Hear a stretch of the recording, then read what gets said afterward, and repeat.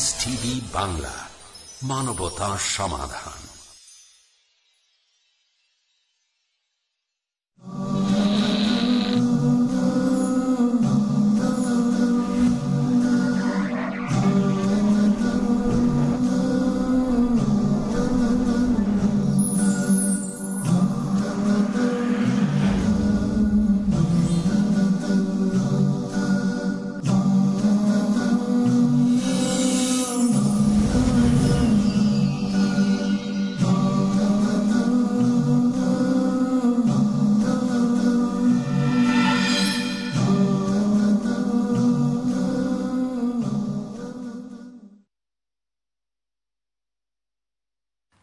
আলহামদুলিল্লাহ নাহমাদুহু ওয়া নাস্তাঈনুহু ওয়া নাস্তাগফিরুহু ওয়া নাউযু বিল্লাহি মিন শুরুরি আনফুসিনা ওয়া মিন সাইয়্যাতি আমালিনা মান ইয়াহদিহিল্লাহু ফালা মুদিল্লা লাহু ওয়া মান ইউদ্লিল ফালা হাদিয়া লাহু ওয়াস সালাতু ওয়াস সালামু আলা আশরাফিল আমবিয়া ওয়া সাইয়্যিদিল মুরসালিন নবিয়িনা মুহাম্মদ ওয়া আলা আলিহি ওয়া আসহাবিহি আজমাইন। পিস টিভির সম্মানিত দর্শক মণ্ডলী, আসসালামু আলাইকুম ওয়া রাহমাতুল্লাহি ওয়া বারাকাতুহু। দর্শক মণ্ডলী, আমরা আলোচনা শুরু করেছিলাম ইলম শিখার প্রয়োজনীয়তা, ফায়দা আর না শিখার ক্ষতি, এই বিষয়ে আমরা দুটি পর্বে আলোচনা করেছি। আজকে তৃতীয় পর্বে আমরা এসেছি। আজকে শুরু করতে চাই একটা হাদিস নিয়ে। রাসূলুল্লাহ সাল্লাল্লাহু আলাইহি ওয়াসাল্লাম সাহাবায়ে কেরামকে ইলম শিখার জন্য সাংঘাতিকভাবে উৎসাহিত করেছেন। তিনি অনেক অনেক উৎসাহিত করেছেন। সাহাবায়ে কেরাম এমনি উৎসাহী ছিলেন, এরপরেও রাসূলুল্লাহ সাল্লাল্লাহু আলাইহি ওয়াসাল্লাম তাদেরকে আরো উৎসাহিত করেছেন। তিনি একবার বললেন, তোমাদের মধ্যে কে আছো রেডি? মদিনার বাইরে একটা জায়গা আছে বথান, সেখানে যাবে। সেই প্রান্তরের মধ্যে দুটো অত্যন্ত দামি উট আছে। প্রত্যেকদিন সকালে সেখানে গেলেই এই দুটো উটকে তুমি পেয়ে যাবে। দুটো অত্যন্ত দামি উট, আর দামি উটের লক্ষণ হচ্ছে উটের কাঁধের উপরে যে উঁচু থাকে, এই উঁচু স্কন্ধটা যত হাই থাকে আরব দেশে, সেই উটের দাম তত বেশি, সেটা তত হাই কোয়ালিটির উট। কে যাবে ওখানে প্রত্যেকদিন সকালে দুটো করে উট পেয়ে যাবে এরকম। আর এই উটগুলো পাওয়ার জন্য তাকে কোনো লড়াই করতে হবে না, কোনো গুনার কাজ করতে হবে না, গেলেই ফ্রি অফ কস্ট হাদিয়া পেয়ে যাবে। কে কে রেডি আছো বলো তো দেখি? প্রত্যেকদিন সকালে সেখানে যাবে আর এরকম দুইটা দামি উট পেয়ে যাবে। এরকম যদি পাওয়া যায়, তোমরা নিতে সবাই রাজি আছো? তোমাদের মধ্যে কে কে রেডি আছো এরকম দুটো উট পেতে? সাহাবায়ে কেরাম বলেন, ইয়া রাসূলুল্লাহ নুহিব্বু যালিকা, আমরা সবাই তো চাই সেটা। এরকম সুযোগ পেলে কে ছাড়বো আমাদের মধ্যে? তখন তিনি বলেন, দেখো, তোমরা যদি মসজিদে এসে তোমাদের কেউ দুটি আয়াত পড়ে, দুটি আয়াত শিখে কোরআনে পাকে, সুন্দর করে দুটো আয়াত পড়াকে শিখে, তাহলে মনে রেখো এই দুটো উটের পরিমাণ বা তার চেয়ে বেশি লাভজনক বিষয় সে অ্যাচিভ করবে, অর্জন করবে। তিনটি আয়াত পড়লে তিনটি উট বা তার চেয়ে বেশি কল্যাণ সে হাসিল করলো। চারটি আয়াত যদি শিখে চারটি উট সে পেয়ে গেল বা তার চেয়ে বেশি কল্যাণ অর্জন করলো। এবং এভাবে তিনি বললেন, যতগুলো আয়াত শিখবে ততগুলো উট বা তার চেয়ে বেশি তুমি হাসিল করতে পারবে। এইভাবে তিনি সাহাবায়ে কেরামকে উৎসাহিত করলেন। আল্লাহর ঘরে বসে দিন শিখার কাজটা, কোরআন হাদিস এবং দিন শিখার কাজটা এত জরুরি, এত ফায়দা। এখন উটের মোকাবেলায় এই এত বড় পুরস্কার সওয়াবের কথা মানুষের কাছে তো প্র্যাকটিক্যালি যদি কেউ দুইটা উট পেয়ে যায় আর এদিকে দুইটা কোরআনের আয়াত তেলাওয়াত করা যায়, তেলাওয়াত শেখা যায়, মানুষ তো অবশ্যই উটকে অগ্রাধিকার দেবে। থাক কোরআনের আয়াত এখন পরে দেখা যাবে, এটাই মানুষের চাহিদা। কিন্তু আল্লাহ তাআলা বলেছেন, মানুষ যদি বুঝতো দুনিয়ার মাল নগদটার থেকে আল্লাহ তাআলার কাছে আখিরাতের জন্য যেটা থাকে সেটা যে কত বেশি কল্যাণকর। আল মাল ওয়াল বানুনা জিনাতুল হায়াতিদ দুনিয়া ওয়াল বাকিয়াতুস সালিহাতু খায়রুন ইনদা রাব্বিকা সাওয়াবান ওয়া খায়রুন আমালা। মাল এবং সন্তান সন্ততি, মাল সম্পদ, ধন সম্পদ, সন্তান সন্ততি, জনবল, এগুলা জিনাতুল হায়াতিদ দুনিয়া, এগুলো দুনিয়ার জীবনের একটু সৌন্দর্য আকর্ষণ আছে ঠিক, এগুলো তো অত্যন্ত ক্ষণস্থায়ী আকর্ষণ, ক্ষণস্থায়ী টিকসই হবে এগুলোর। আর বাকিয়াতুস সালেহাত, আল বাকিয়াতুস সালেহাত, দীর্ঘস্থায়ী নেক কাজগুলো দীর্ঘদিন ধরে আল্লাহর কাছে থাকবে। খায়রুন ইনদা রাব্বিকা সাওয়াবা ওয়া খায়রুন আমালা, তোমার রবের কাছে এই দ্বীনের বিষয়গুলো, দ্বীনের আমলগুলো এত দীর্ঘদিন ধরে তার পুরস্কার এনজয় করা যাবে, এত বেশি পুরস্কার আল্লাহ তাআলার কাছ থেকে আসবে, এত বেশি পাওয়ার আশা সেখানে আছে, তোমাদের আজকে হয়তো সেটা বুঝে আসছে না। এই জন্য আমরা দুনিয়াকে প্রায়োরিটি দিতে গিয়ে আমরা ওই দিনটাকে একদম গুরুত্বহীন মনে করে ফেলি। এই জন্যই দিনের জ্ঞান অর্জন আমাদের কাছে একেবারেই অপ্রয়োজনীয় হয়ে গেছে। দুনিয়ার একটা ডিগ্রি অর্জন অত্যন্ত জরুরি হয়ে গেছে। কারো ছেলে পেলে যদি পরীক্ষায় ফেল করে ফেলে, ভালো রেজাল্ট না করতে পারে, বড় উঁচু ডিগ্রিধারী না হতে পারে, খুব কষ্ট লাগবে।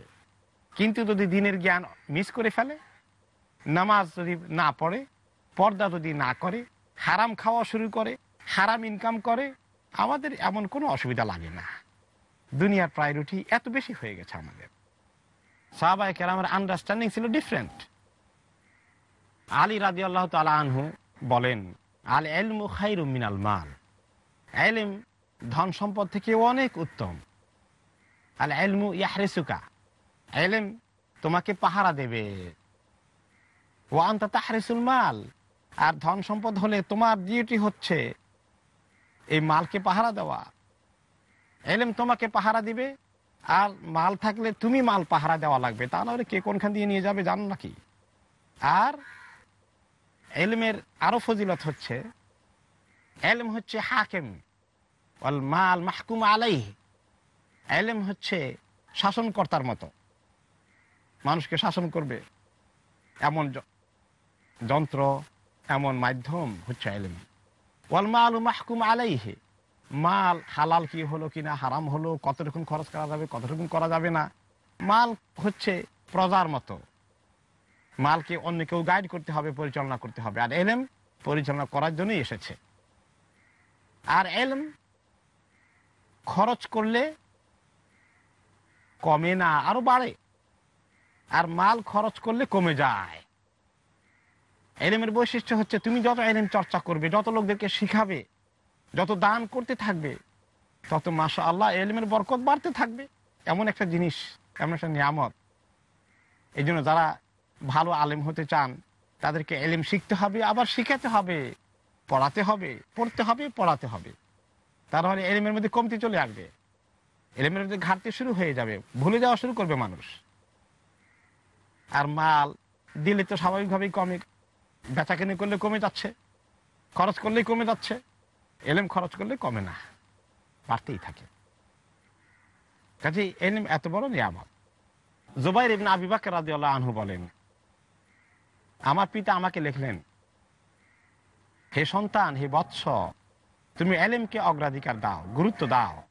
জুবাইর ইবনে আবি বকর রাদিয়াল্লাহু আনহু বললেন, আমি ইরাকে ছিলাম, আমার পিতা আমাকে লিখলেন, আলাইকা বিল ইলম, সন্তান তুমি ইলমকে গুরুত্ব দিয়ে শিখো। তুমি যদি গরিব হয়ে যাও, অর্থাৎ তোমার যদি অর্থনৈতিক কষ্ট থাকে, অসচ্ছলতা থাকে, তাহলে ইলম তোমার জন্য মালের ভূমিকা পালন করবে। এটা তোমার জন্য সম্পদ নিয়ে আসার সোর্স হিসাবে ব্যবহার করতে পারবে।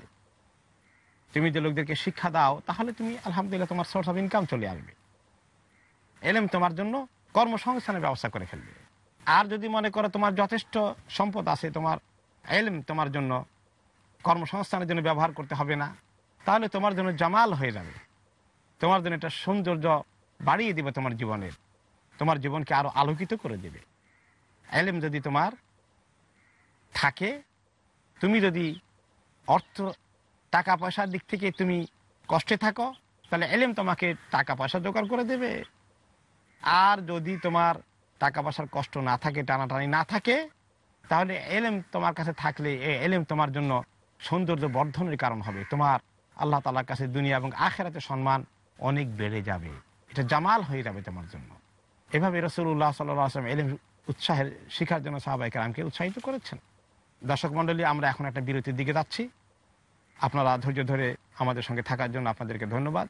আল্লাহ তাআলা জাযা খায় দান করুন। আসসালামু আলাইকুম ওয়া রাহমাতুল্লাহি ওয়া বারাকাতুহু।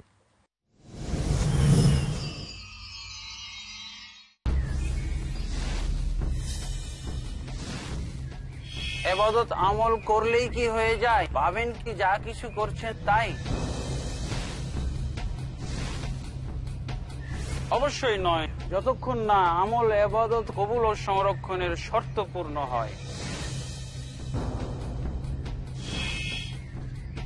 জানতে হলে দেখুন আমার আলোচনা একমাত্র পিস টিভি বাংলায়।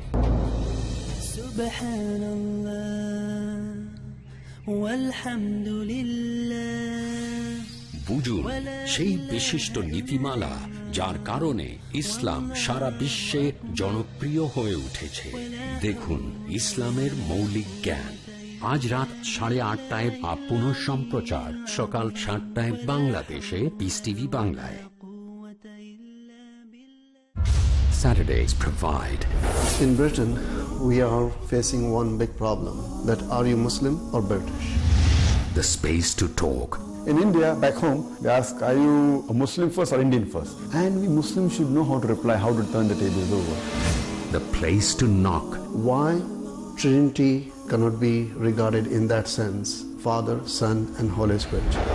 The opportunity to ask. But even if we agree that what the Christians say, that he was crucified, so if Jesus Christ, peace be upon him, died for 3 days, who controlled the world? That means even God died?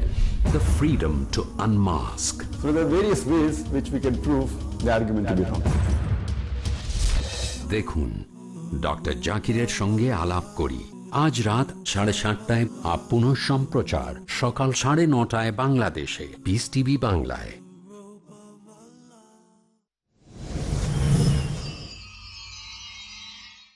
সাহাবা রিদওয়ানুল্লাহ আলাইহিম আজমাইন ইলম শিখার কাজটাকে জিহাদের চেয়ে কম ফজিলতের মনে করতেন না, কম গুরুত্বপূর্ণ মনে করতেন না। সাহাবী আবু দারদা রাদিয়াল্লাহু আনহু বলেন, যে ব্যক্তি এটা বুঝে না যে সকাল এক সন্ধ্যায় ইলম শিখতে যাওয়া, ইলম শিখার জন্য ব্যয় করা আল্লাহ রাস্তায় জিহাদে একটি সকাল এবং সন্ধ্যায় ব্যয় করা সমান সওয়াবের কাজ নয়, এরকম যে ব্যক্তি মনে করে, তিনি বলেন সেই ব্যক্তির নাকাসা আকলুহু আও রাইহু, আমার বিশ্বাস সেই ব্যক্তির ওপিনিয়ন, তার মতামত ত্রুটিপূর্ণ, তার আকল ঠিক নাই। যে ব্যক্তি ইলম শিখার কাজকে জিহাদের সমান মর্তবার মনে করে না, সেই ব্যক্তির আকল ঠিক নাই। এই বক্তব্য দিচ্ছেন আবু দারদা রাদিয়াল্লাহু আনহু। আরেকটি হাদিসে রাসূলুল্লাহ সাল্লাল্লাহু আলাইহি ওয়াসাল্লাম এই কথা বলে দিয়েছেন। তিনি বলেছেন, যে ব্যক্তি আমার এই মসজিদে আসে ইলম শিখার জন্য হয় শিখবে অথবা শিখাবে, এই উদ্দেশ্যে আল্লাহ তাআলা তাকে আল্লাহর রাস্তায় জিহাদ করে মুজাহিদ যে সওয়াব পেয়ে যায়, সেই মর্তবা, সেই মর্যাদা এবং সেই সওয়াব আল্লাহ তাআলা তাকে দান করেন। হাদিস, এবং এই হাদিসের কারণে সাহাবায়ে কেরামের আন্ডারস্ট্যান্ডিং ছিল, সাহাবায়ে কেরাম মনে করতেন যে দ্বীন ইলম শিখার কাজটা অতীব গুরুত্বপূর্ণ, যেভাবে জিহাদের কাজ গুরুত্বপূর্ণ। সাহাবী মুআয রাদিয়াল্লাহু তাআলা আনহু বলেছেন, হে লোকেরা, তোমরা ইলম শিখো। ইলম শিখার কাজটা করা আল্লাহ তাআলার খাশিয়া তোমাদের মধ্যে আসবে, এবং ইলম শিখার কাজ একটা বড় ইবাদত হবে। ইলম শিখার চর্চা করতে গেলে, ডিসকাশন করতে গেলে আল্লাহ তাআলাকে তাসবিহ করলে যেভাবে জিকির তাসবিহ করলে সওয়াব হয়, সেরকম সওয়াব আল্লাহ তাআলা দান করবেন। এবং যে সমস্ত মাসালাগুলো খুব জটিল, ব্যাখ্যা বিশ্লেষণগুলো খুঁজে খুঁজে বিভিন্ন কিতাব থেকে বের করার কষ্টকর কাজটা আল্লাহ তাআলার কাছে জিহাদের কাজের সমতুল্য হয়ে যাবে। এভাবে সাহাবা কেরাম রিদওয়ানুল্লাহ আলাইহিম আজমাইন ইলম শিখার কাজকে গুরুত্ব দিয়েছিলেন। নিজে এবং নিজের পরিবার পরিজনকে শেখানো, এভাবে আমাদের সালফে সালেহীন চেষ্টা করেছেন। ইবনে সিরিন রাহমাতুল্লাহ আলাইহি, তিনি একজন বড় মুহাদ্দিস ছিলেন। সাঈদ ইবনুল মুসাইয়্যিব রাদিয়াল্লাহু আনহু একজন বড় তাবেঈ ছিলেন, আলেম ছিলেন। ছাত্ররা আসতো তার কাছে শিখতে, তিনি বয়ান করতেন, দার্স দিতেন, ইলম শিখাতেন। আব্দুল্লাহ নামে একজন ছাত্র ছিল, তিনি কয়েকদিন আসেননি, মিস করেছেন ক্লাস, এবং পরে আসছেন বেশ কয়েকদিন পরে, এবং তার চেহারা খুব কষ্টের ছাপ আছে। তিনি জিজ্ঞেস করলেন, আব্দুল্লাহ, তুমি কেন এতদিন আসনি, কোথায় ছিলে, তুমি ঠিক আছো তো? তখন তিনি বললেন, ওস্তাদ, আমার তো একটু অসুবিধা হয়ে গেছে, আমার স্ত্রী ইন্তেকাল করে ফেলেছেন। যার ফলে আমাকে থাকতে হয়েছে বাড়িতে এবং আমি আসতে পারিনি, লেট হয়েছে। তখন তিনি তার পিঠে হাত বুলিয়ে দিয়ে সান্ত্বনা দিলেন, ক্লাসে বসলেন। তিনি ক্লাসের শেষে বললেন যে তুমি কি এরপরে বিয়ে শাদী করেছ? তিনি বললেন, ওস্তাদ আমাকে মেয়ে বিয়ে দিবে কে? বহু কষ্টে একটা করেছিলাম, আল্লাহ তাআলা তাকে নিয়ে গেছেন। আমি অর্থনৈতিকভাবে আমার সচ্ছলতা নেই এবং আমি তেমন ধনী নই বিধায় আমাকে সহজেই তো লোকেরা কন্যা দেবে না। আমি বিয়ে শাদী প্রস্তাব করলে সহজে সাড়া পাবো না। তখন তিনি ক্লাসের শেষে বললেন, তাহলে আমার বিবাহের উপযুক্ত কন্যা রয়েছে, যে কন্যার জন্য উমাইয়া খলিফার সন্তান ছেলের জন্য, রাজকুমারের জন্য, প্রিন্সের জন্য আমার কাছে প্রপোজাল এসেছে। আমি সেটা না দিয়ে আমি তোমার কাছে বিয়ে দিলাম, তুমি আমার কন্যাকে বিয়ে করবে? তিনি খুশিতে রাজি হয়ে গেলেন, আকদ হয়ে গেল এবং তিনি তার বিবির সঙ্গে ঘর করলেন, রাত্রে সেখানে থাকলেন। পরের দিন সকালে তিনি কাপড় চোপড় রেডি হচ্ছেন বাইরে যাওয়ার জন্যে। তার নববধূ বলছেন, সাঈদ বিন মুসাইয়্যিব রহমতুল্লাহ আলাইহির মেয়ে বলছেন, আপনি কোথায় যাচ্ছেন? তিনি বলেন, তোমার পিতার আসরে গিয়ে বলবো, ওনার থেকে আমি জ্ঞান শিখব। বিয়ে করে এই পরের দিন ছুটি ছাড়া নিচ্ছেন না, এলেমের এত শৌক, এত খেয়াল। স্ত্রী বললেন, এখানেই থাকেন, আমার পিতার জ্ঞান সব আমার কাছে আছে। হাদিস যেগুলো শিখবেন, ফিকহের কিতাব যেগুলো শিখবেন, আল্লাহ তাআলা আমাকে শিখিয়ে দিয়েছেন সব, আমি আপনাকে শিখাই দেবো সব।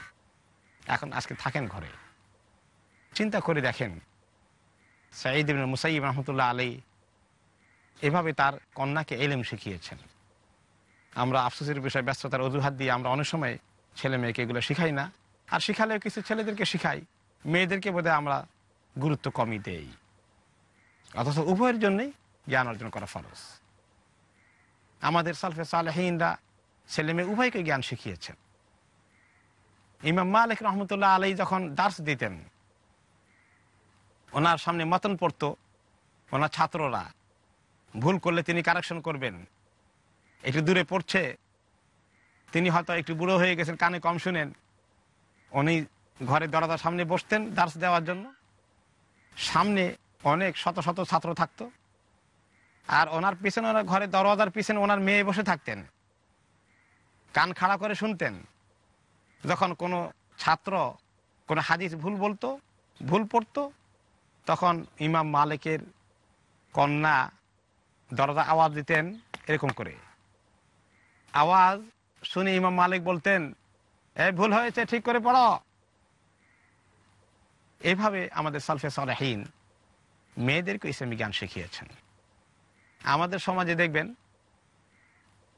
যা কিছু ওয়াজ, নসিহত, বয়ান ইত্যাদি মসজিদগুলোতে হয়, প্রায়ই পুরুষদের জন্য হয়ে যায়। খুব কম গ্রামে গঞ্জে মহিলাদের জন্য দিন শিখার ভালো ব্যবস্থা আছে। মক্তবের পরে বোধহয় আর কোনো ব্যবস্থাই নেই। ইদানিং অবশ্য আলহামদুলিল্লাহ একটু শহরে বন্দরে বিশেষ করে কোনো কোনো গ্রামেও কিছু চর্চা শুরু হয়েছে, but still a big number, huge number out of touch. তাদের কোনো সুযোগ নেই ইসলামী জ্ঞান শিখা। এই জ্ঞান শিখা মায়েদেরকে, আমাদের মহিলাদেরকে বাড়াতে হবে। কারণ আমাদের ছেলে মেয়েরা মাদের কাছ থেকে বেশি জ্ঞান শিখে। মাদের কাছ থেকে জ্ঞান না শিখলে আমাদের ক্ষতি হয়ে যাবে ছেলে মেয়েগুলোর। বাবা তো কম সময় দিতে পারে, বাইরে বাইরে কাজে থাকতে হয়। মার মধ্যে যদি জ্ঞান বেড়ে যায়, ইসলামের নূর ঢুকে যায়, দ্বীনের জ্ঞানের নূর ঢুকে যায়, সেটা বাচ্চারা খুব সহজেই পেয়ে যাবে। আর মা যদি মূর্খ থেকে যান দ্বীনের জ্ঞানে, তাহলে বাচ্চারা শুরুতেই এই ইসলামিক জ্ঞানের তালিমকে মিস করে ফেলল, সুযোগকে মিস করে ফেলল। এই জন্য মেয়েদেরকে জ্ঞানের তালিম দেওয়া, মেয়েদেরকে দ্বীনের জ্ঞান দেওয়া আরো বেশি জরুরি। আরবি কবি বলেছেন, আল উম্মু মাদ্রাসাতুন ইদা আদাত্তাহা আদাত্তা শাবান তাইয়িবাল আরাকি। আরবি কবি বলছেন, মা তো ইটসেলফ হারসেলফ একটা মাদ্রাসা। মা, একজন মা হচ্ছেন একটি মাদ্রাসা। কারণ তার মাধ্যমে আল্লাহ তাআলা ছেলে মেয়েগুলো যেগুলোকে আনবেন, দুনিয়াতে আসবে, তারা মায়ের মাদ্রাসায় যদি ভালো জিনিস শিখতে পারে, মাকে যদি তুমি শিখাই দিতে পারো, তাহলে মা হয়ে গেল একটা মাদ্রাসা। এবং এই মাদ্রাসা একটা জাতি উপহার দিবে, সুন্দর জাতি। মায়ের ছেলে মেয়েগুলো সুন্দর জ্ঞান নিয়ে বেরিয়ে আসবে। এই জন্য মেয়েদের ইসলামী শিক্ষা অত্যন্ত জরুরি। মেয়েদেরকে বড় হলে শিক্ষা দেওয়ার জন্য মহিলা শিক্ষিকার দরকার আছে। এই জন্য অনেক মা বোনদেরকে ইসলামী জ্ঞান চর্চা করতে হবে। সরাসরি মাদ্রাসায় টিচিং করার জন্য না হলেও নিজেদের বাড়িতে বসে একটা ছোট্ট সার্কেল হতে পারে, সেখানে আমাদের নিজেদের পরিবার সদস্যরা থাকতে পারে, আশেপাশের লোকেরা আসতে পারে, পুরুষরা আসতে পারে, তারা বসলো ঘরের সিটিং রুমে, মহিলারা ভিতরে পর্দার সাথে ভিতরের রুমে বসলো। এরকম সিস্টেম করে করে যদি আমরা পাড়ায় পাড়ায় কোনায় কোনায় যদি আমরা এরকমভাবে দিনের ছোট ছোট মাদ্রাসা চালু করে দিই, সপ্তাহে একবার তালিম করি, 2 বার তালিম করি, ফিকহের কিতাব তালিম করি, মাসালা মাসাইলগুলো, মহিলাদের পাক না পাকের মাসালাটা সাংঘাতিক জটিলতা সেখানে আছে, এগুলোকে শেখানোর ব্যবস্থা করা হয়, আদব কায়দাগুলো শেখানো হয় একটু কিশোর একটু বড় হওয়ার পরে।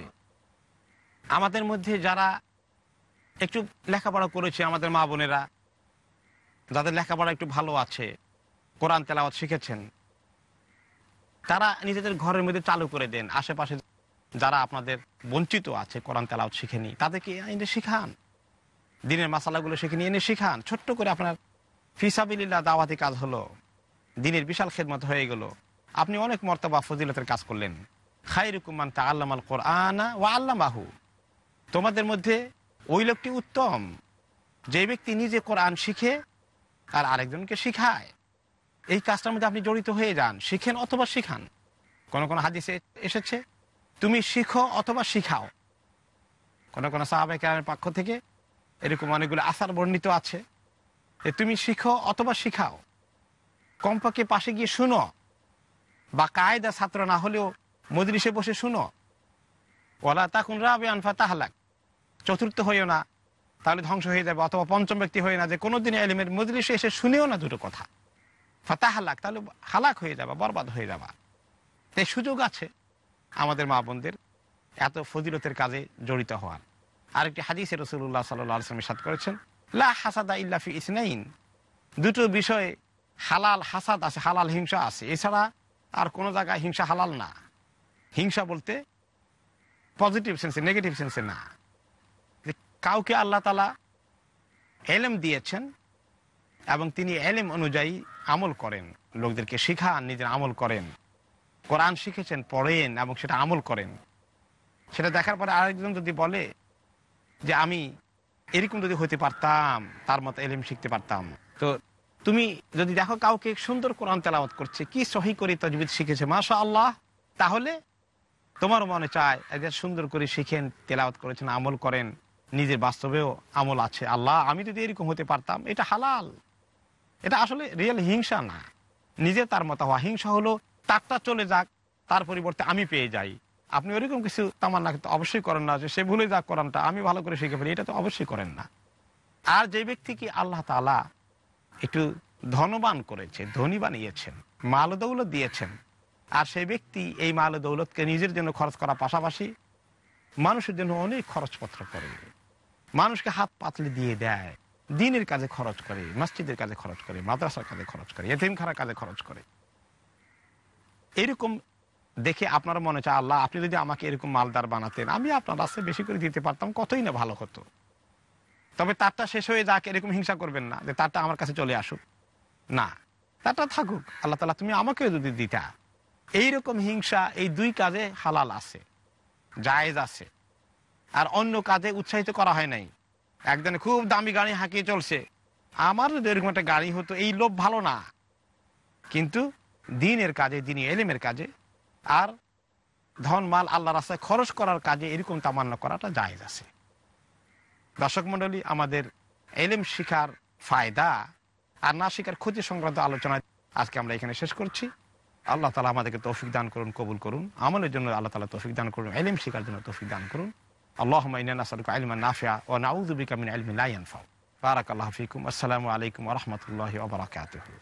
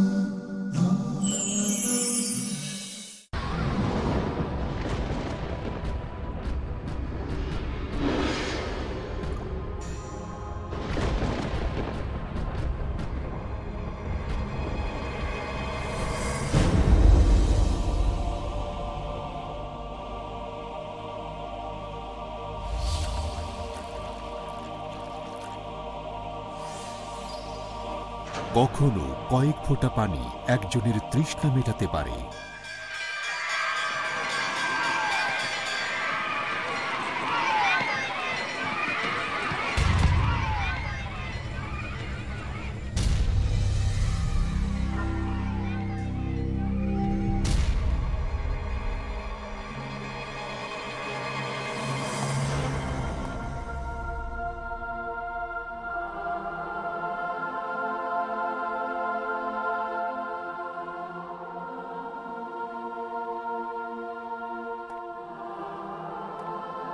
কখনো একটি সাহায্যের হাত মানুষের মুখে হাসি ফোটাতে পারে। আমাকে খেলনাটা একটু দাও না, দাও না, দাও না। না, দেব না, দেব না, দেব না।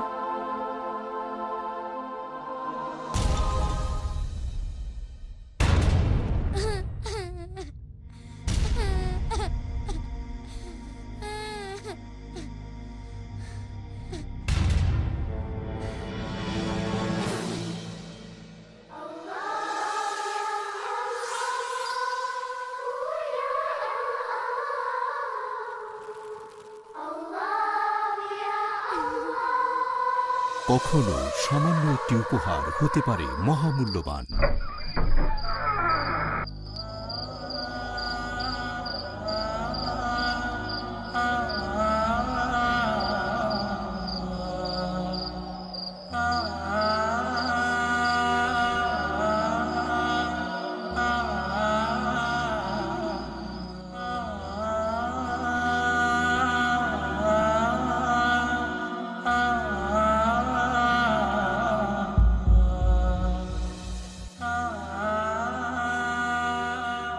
কখনো একটি জীবন দর্শন মানুষের মনে জাগাতে পারে আশার আলো।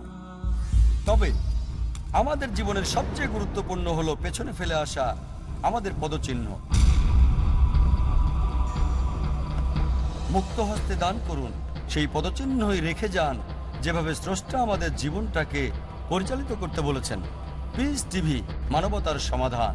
আপনাদের ডোনেশন আর জাকাত পাঠিয়ে দিন। পিস টিভিকে সমর্থন করুন। ডোনেশন এবং জাকাত পাঠানোর ঠিকানা IRFI আল Ryan bank, quadrant code 48 Calthorpe road, Birmingham, UK। Post code B151TH, short code 300083, Swift BIC code IBO BZB22, IBAN GB52LOYD 30963401024192, pound account number 011323001, euro account number 011323002, US dollar account number 011323003। টাকা পাঠিয়ে আমাদের email করুন admin@peacetv.tv। Piece TV, মানবতার সমাধান।